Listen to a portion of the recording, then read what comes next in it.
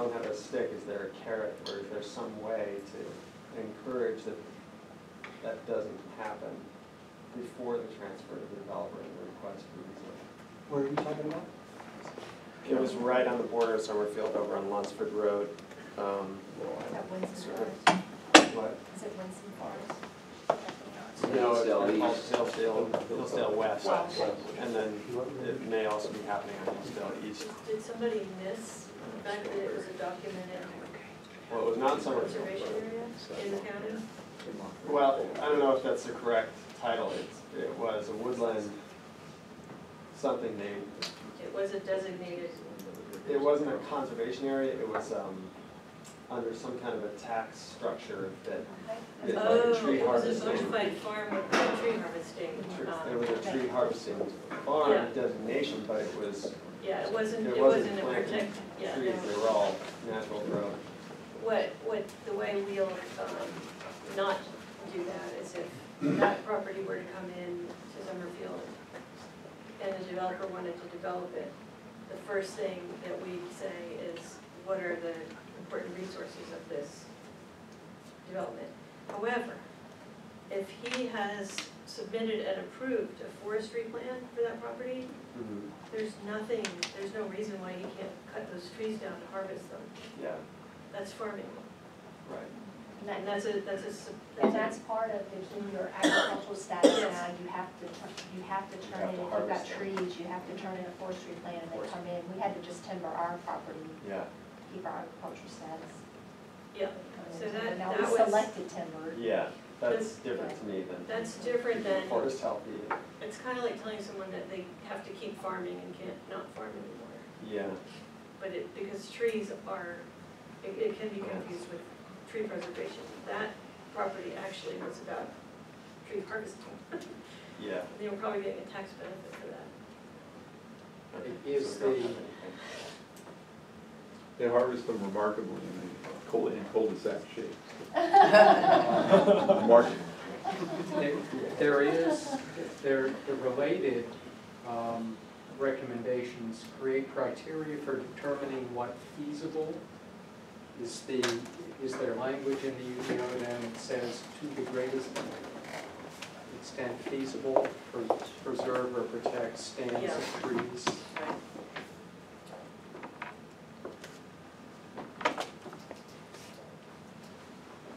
Okay, any further comment on that?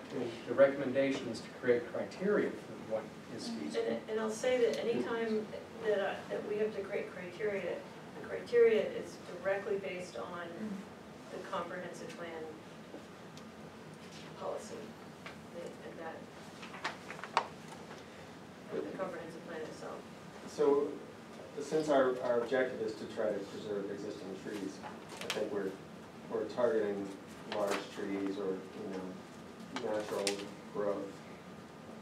But is there a way, would we want to restrict tree farming? Not necessarily, and we'd have to parse between,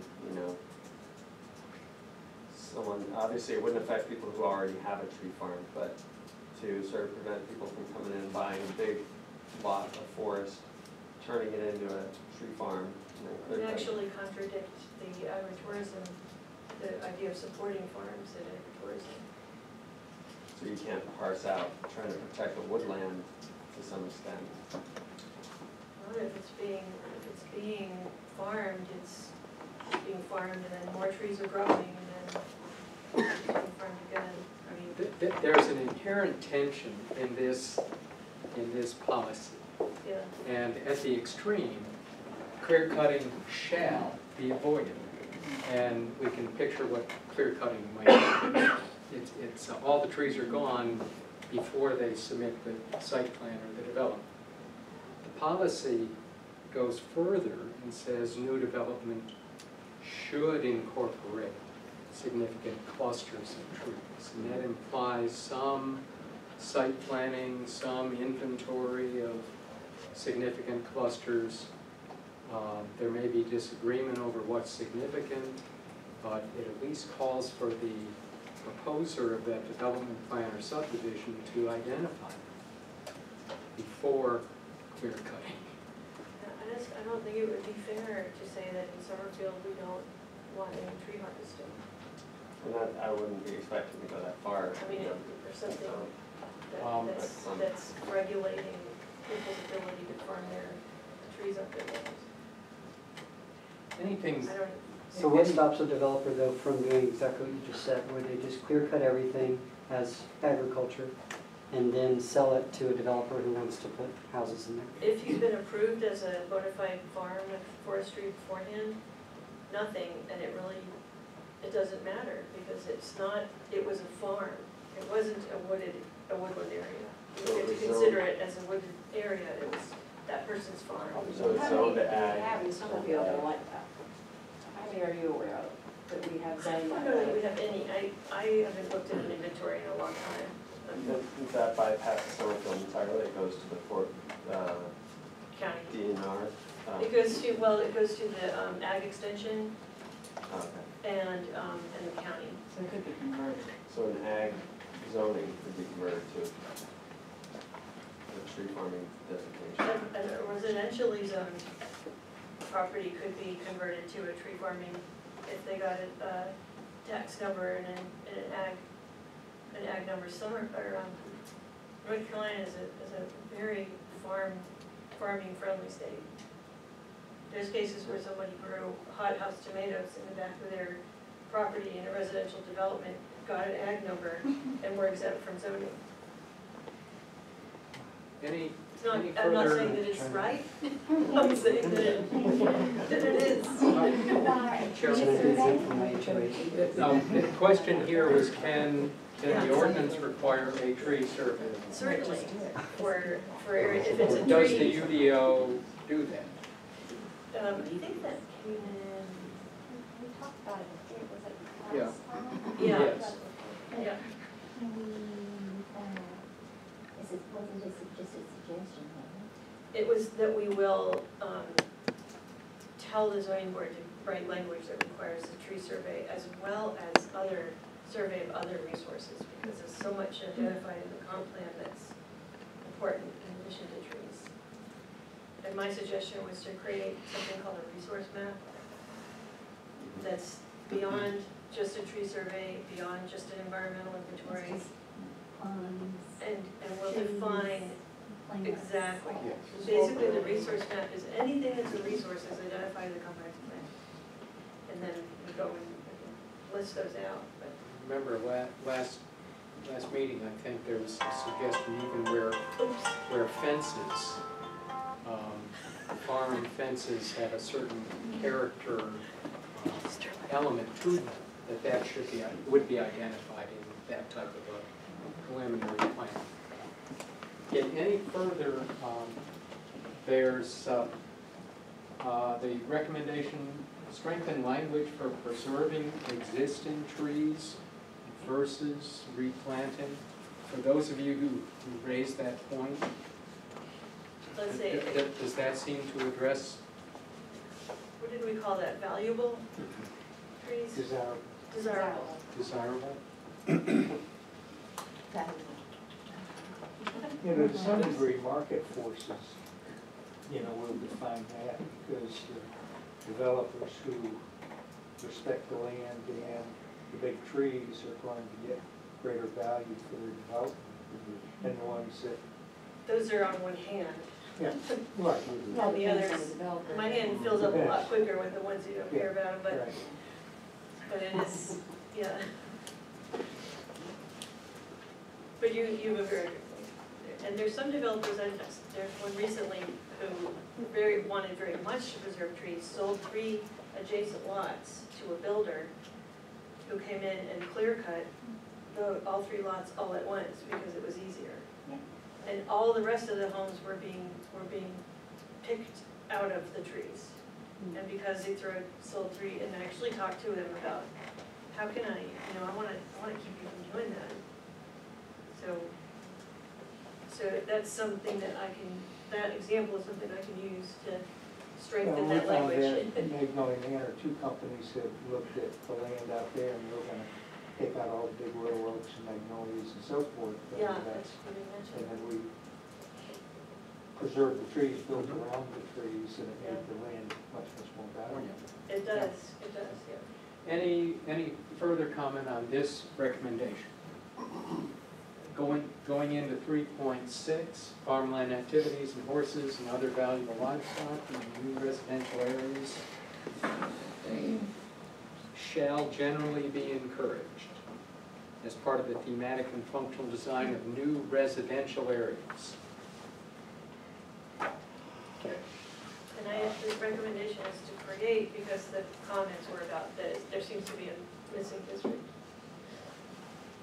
So the recommendation here is to create a zoning district that encourages a mixed use of residential and agriculture.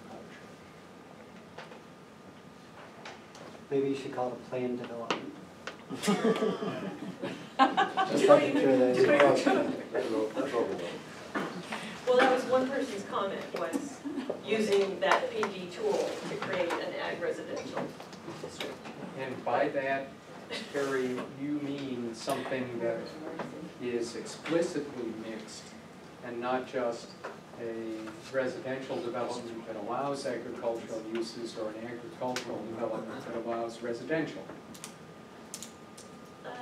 When I say encourages, so it would be, if it's just what you said, one that allows the other, it's not much of an encouragement, so, I'm not sure what that encouragement is. But, Oh, I was, in a friendly way, I was challenging yes, Terry about whether she meant a deliberately mixed use agricultural and residential district, as opposed to a residential district that also allows agricultural uses, or an agricultural district that also allows residential. I think you can make it zone, I think you can, call it well, that's, agricultural. That's the not a word, state the word district, right? encourage, So, the yeah, word what is- encourages here instead of allow. So a new But we have district. You could do a new district, I would say, in my opinion, would be, there would be, Because that's they're just- called, honestly, it's one of the fastest growing neighborhoods in the country. It's called agriculture. Agriculture. And they mix purposefully residential and agriculture and farming, and it's. We did that when we went to school here. Luke Stafford had a farm right behind the school. He sprayed manure out every spring. I think that's the way they did it during biblical times, so it's been around for a long time. And people who choose to buy in such a zoning district know that they're buying into that lifestyle. Correct. Absolutely. And that's why it doesn't say that allows mixed use, it says encourages. Okay? So is that like Puller Farms? Is that, What you're trying to say. Right now, most of our open space allow agricultural, but haven't taken advantage of it. In fact, a lot of your neighborhoods can farm your open spaces for agricultural purposes right now. Andrew, look up According agrihood. to There's the, about 200 of them in the but United it's generally States. It's called not, it's generally not, Seriously, agrihood. And there's several, and you'll come up with different The- names of those The neighborhoods. second all over the recommendation, country. strengthen the language to Yes. encourage Yes, exactly. agriculture to remain AG is one of those, or to yes. be converted to an agritourism. What's that mean? It just means, well, this is just what somebody said. Okay. Actually, I Okay. repeated the comment because I wasn't sure what the answer is to that. So I it's think to- I get the point. So it's to encourage the agricultural uses to remain in agriculture use? That was Jason. But why should we convert it to ag tourism? So that it's not, stays there? Sustainable. so it stays some kind of ag use rather than residential. The Or it thought can be was, converted to ag tourism or some other not Corn maze. farm related.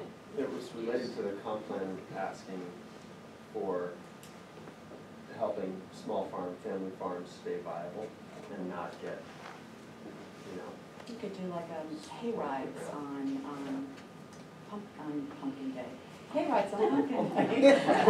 I keep so doing Halloween anymore. Yeah. So this That is might be to an strengthen example. that language that Yeah. we, So that's the farmer who says, I can't farm anymore. Yeah. And before he sells it to a residential developer, it's encouraging that he or she to look at an optional way to make money out of their farm after all. But have residential, potentially have residential be part of the farm. That's a different comment, that's the other, those two might come together, but Yeah, because if you had an example, if you say ag tourism or agriculture, you want me to put it in I that think you way? should put agriculture, because I think that's what it is, and it's a visualization, if anybody was wondering what that was, they could Google it, what we did for that. Is that the way you spell it, agriculture? And what it'll do is it'll bring up names of Second different, one. of different neighborhoods around the country that give that they, open space, rural character, all of those things that everybody, no matter what side of the issue you're on, those things that everybody in this room is trying to do and preserve. So it'll help to give that vision.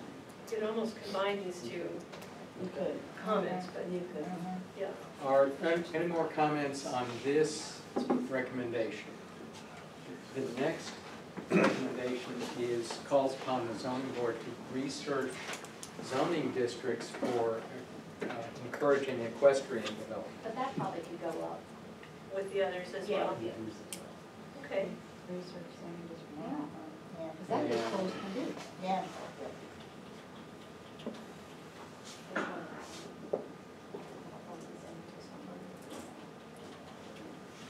Deborah, I searched, it doesn't sound like it's a zoning district.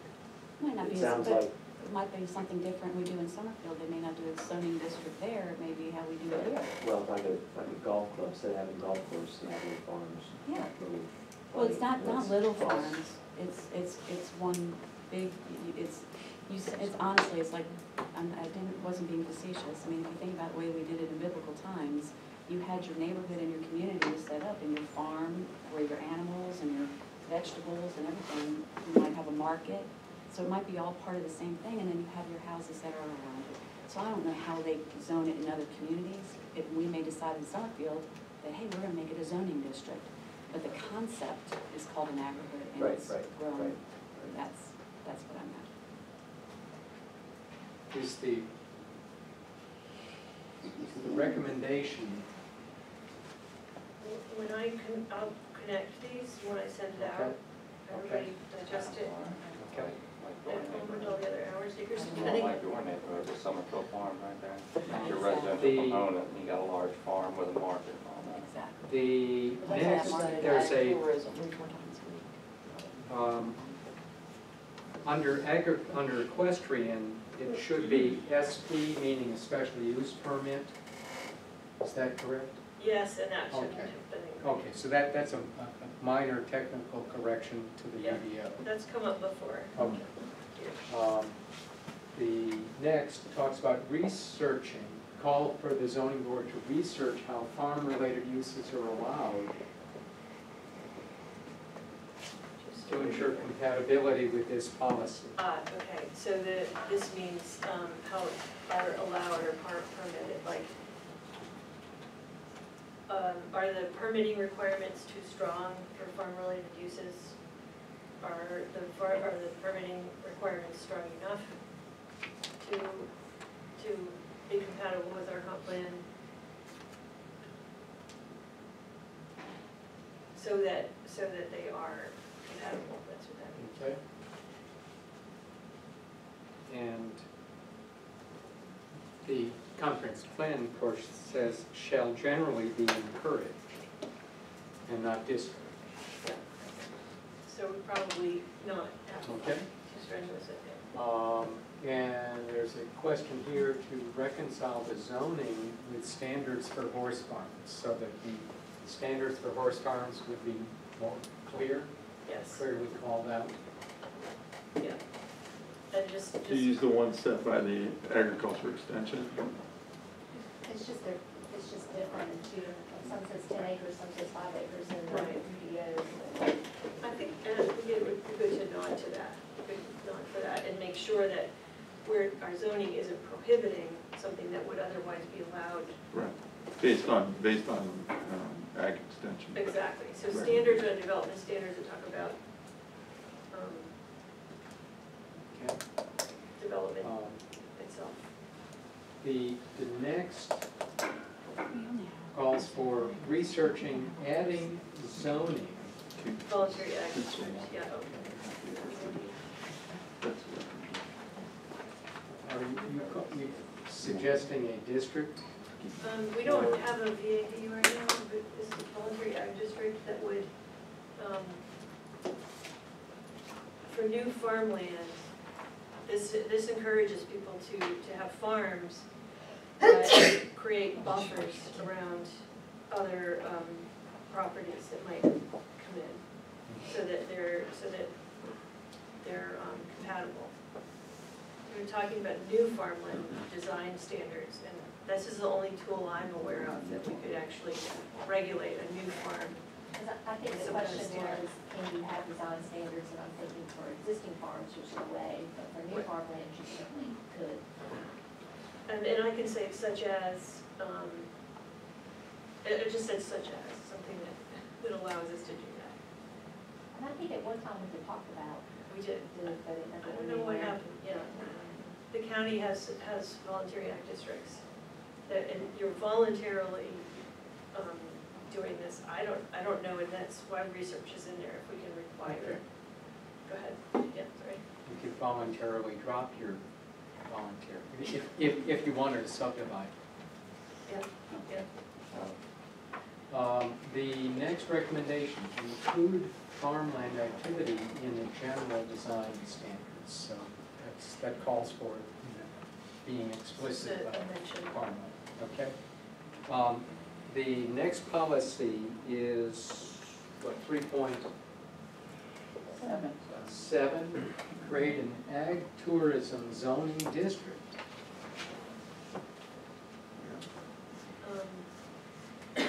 In addition to allowing ag tourism as an allowed use in other districts. And actually, this is something I don't know if we really can do, because ag tourism is an exempted farming activity. So let's see, the person who made these comments, Priscilla at church. So you have Need any an sense of, Ag I just tourism didn't is- see anything about it in here, so I was asking about it, because I know we have that zoning already, and that, I mean, there's nothing to reference or. And that's because ag tourism, by definition, is something that's part of a bona fide farm that we can't zone. So maybe what we need is some other kind of zoning district that isn't exempted from zoning, that's ag tourism. Which is. It's a tough one. But that's a chicken, I mean, if you have a zoning district, Yeah. it can't be exempt. Exactly, well, I was honoring the comment, Oh. the desire to create a zoning district that would allow us to be more regulatory. But that's how Right. you would accomplish design standards that Beth Uh-huh. was talking about, right?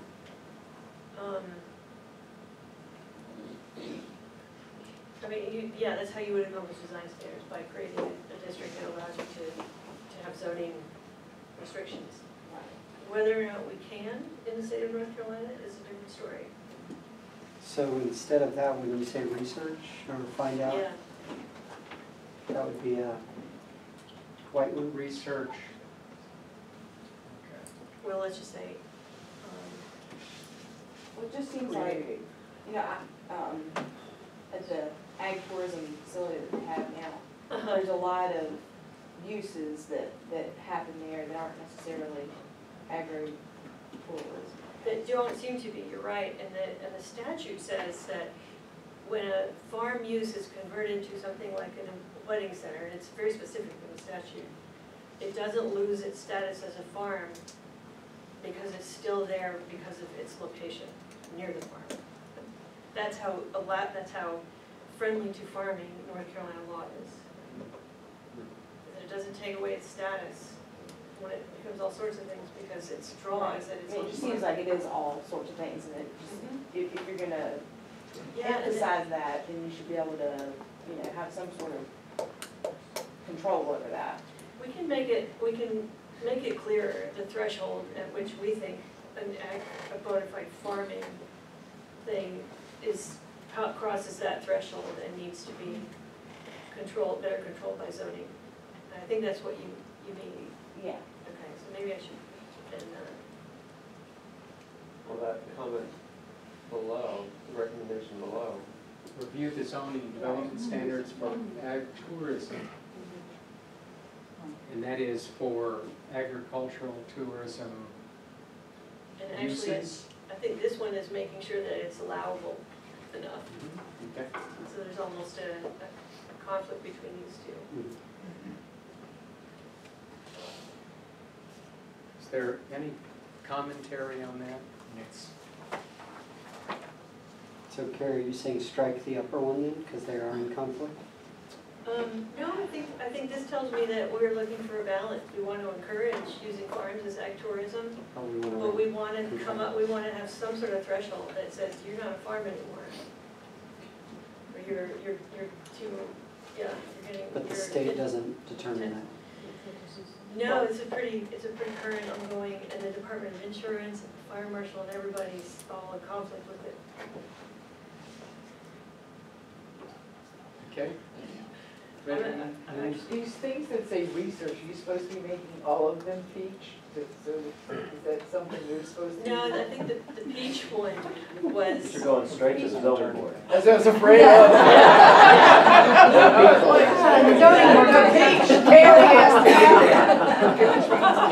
And peach is for Carrie to research with the attorney or with Piedmont Tribe Regional Council or something. green means Green. Kathy. Peach means green bags. Any further comments or suggestions about the recommendations for 3.7, supporting agricultural tourism?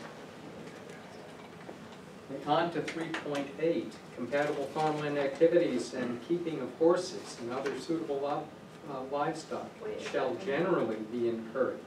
Is that, did I get this wrong, 3.8? 3.8, Open space acquisition program. Did I do that are wrong? we in, well, we're in. 3.8 right there, open space acquisition program. Open space acquisition. We're all pretty much. Well,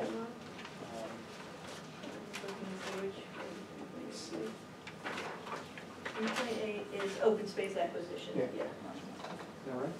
3.7 was Oh, about, I got it. 3.7 is small farm. Yep, okay. Got it. We have 10 minutes before we're done. Okay. Okay, public open space, acquisition. Research opportunities to include public acquisition of open space during development requests. Work in coordination with the trails and open space. Any So, comment or further adjustment to that? Okay. On to 3.9. This is about green buffer strips.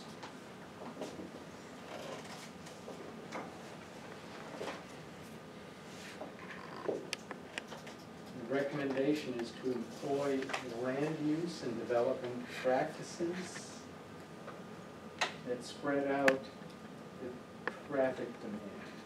That So is, I focused on the comment talking about having roads, concern about roads having to be widened. The answer to that is distributing traffic better so that a widened road isn't required. so that, But I think in the course it's of a inevitable, though, development. in some places. What, road widening? Mhm. I can't say that it's not. I can only say that I believe in focusing more on land use and spreading out transportation impacts than putting them all onto one road that gets widened, then draws more traffic, then gets widened again. It's kind of insane. Do we have the proper language then to support that? Two entryways, right? Isn't- Yeah, part of it is two entryways, part of it, when it says land use and development practices, this might be having really strong stub requirements. putting in a sign at the end of the existing neighborhood saying, another neighborhood might someday come here? Okay. And just to clarify, because I'm curious, so this, I agree, don't like the sound buffer at all. But are some of those things, like, do you have control? Because like No. 73 was the state. I mean, we didn't have any No. control that happened through, we had control at all? No control We over the one. we don't at the end of the day, but we can encourage practices that, Oh, we made, to help them decide on the material, but we had no choice on the sound wall itself, the one on 220. oh, I didn't know we were talking about This this. really is. Is that what you meant? It really is. This is Sound really barrier? ugly. Oh, yeah, yeah, yeah. Yeah, Boundary I buffer. don't like it. Yeah, and that's We had not, no choice, we had no Sorry, choice over it. yeah. We did help Yeah. with putting, you know, with helping them set the location. With, you know, with, the neighborhood wasn't in favor of the idea that the whole sign being blocked, so they ended up moving it up on that diagonal. But we had no choice over whether the wall would be there or not. That was NCDOT working with residents in that area that decided they wanted one. So because the comprehensive plan says this, and because of that noise wall, Okay, when that's what I was NCDOT came to us saying, let's talk about the landscaping portion of the project, and what are your priorities, it's, my assumption is that one of those priorities is going to be wherever there is landscaping potential along that wall, to try to soften it. And I'm looking at John as a council member, because that'll be a council decision. Yeah, that's what they Big said. trees. It looks unfinished. Oh, of course, yeah, it does. So The that's other- how we address I it. thought it was There's a unfinished. large section of that no landscaping can be in front of, which Correct. disappoints me. Really? Yeah, because Well, it's right it's above with the the road. Jersey There barriers or is something. some, there is some that can be, and maybe the What'd eye you will just be say? drawn down Jersey the road barriers, to the the Jersey landscaping. barriers? the Jersey barriers? That's what The they're called. concrete barriers, those are called Jersey Yeah, I'm from New barriers. Jersey, and I grew up in a rural farm These are indicated by All right, So here Jersey we is go. called Okay. Delaware. But We're the next digressing. recommendation I get Jersey Curry. is to include tree surveys and requirements for development proposals. There we are back again, And that'll come as part of research. okay? And that will encourage the preservation of buffer. Okay, the next, add street yards to the subdivision requirements. A street yard is a street buffer. Should I make it, Street yard buffers? should I make it that way? Yeah, I think it's probably to make sure that we explain what we're talking about. Okay, I can even say roadside, okay. well, The, I can make it buffer, because there's also the rural roadside buffer that can be included in that. the next calls for prioritize the use of natural elements over man-made buffers. I.e., no more Jersey buffers. What is that? No more sound, no more sound wall. No more sound. No more wood? Walls. Okay. So that's kind of a call too. You feel like a farmland in the front as a buffer to the farmland itself, rather than a tree line. I think that would, in my opinion, you would want to